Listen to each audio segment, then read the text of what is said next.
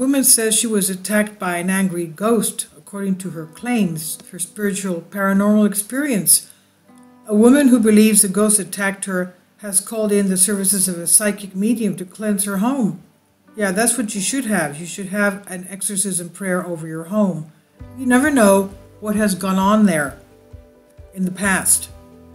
And now, I had one of my viewers a couple of years back comment me because I had posted a video on the prayer for house cleansing and in the Christian Orthodox tradition, and the prayer over holy water that's done in the house by the priest.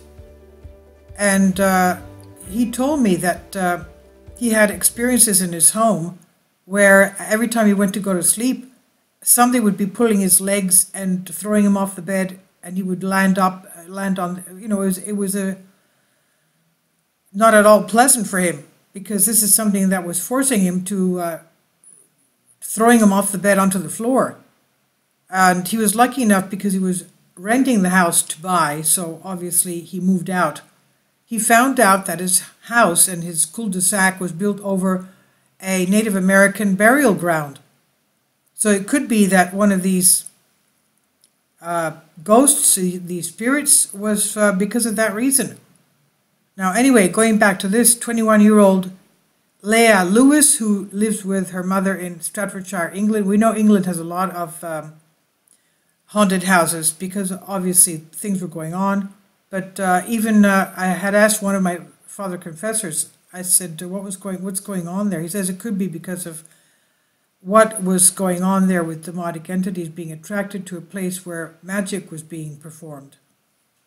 Now, Leah Lewis, 21 years old, living with her mother in Staffordshire, England, believes that she was attacked by an unseen supernatural entity while she was taking a shower. She recalled, "I did not feel anything at all until I saw the scratches when I was drying myself. I told my mom, and she said, I think we need to contact Ian Griffiths, the psychic medium." Some of Leah's colleagues have speculated that the ghost could be that of a hostile and aggressive man who was murdered in the local area and may have followed her home from work. Prior to the attack, she had also reported seeing a tall, bald man leaving one of the bedrooms in the house, as well as experiencing the presence of a man breathing down her ear. Oh, that's really, really terrible. Anyway, poor girl. She also heard the sounds of someone rummaging in her mom's wardrobe, yet nobody was there. Okay, that is definitely a haunting. That's poltergeist experience. Now, she says with her now being physically harmed, I thought enough was enough and I needed to do something about it, said her mother, Colette. She says, I asked around my friends and they asked their friends, and I got quite a few recommendations for Ian Griffiths, the mother said.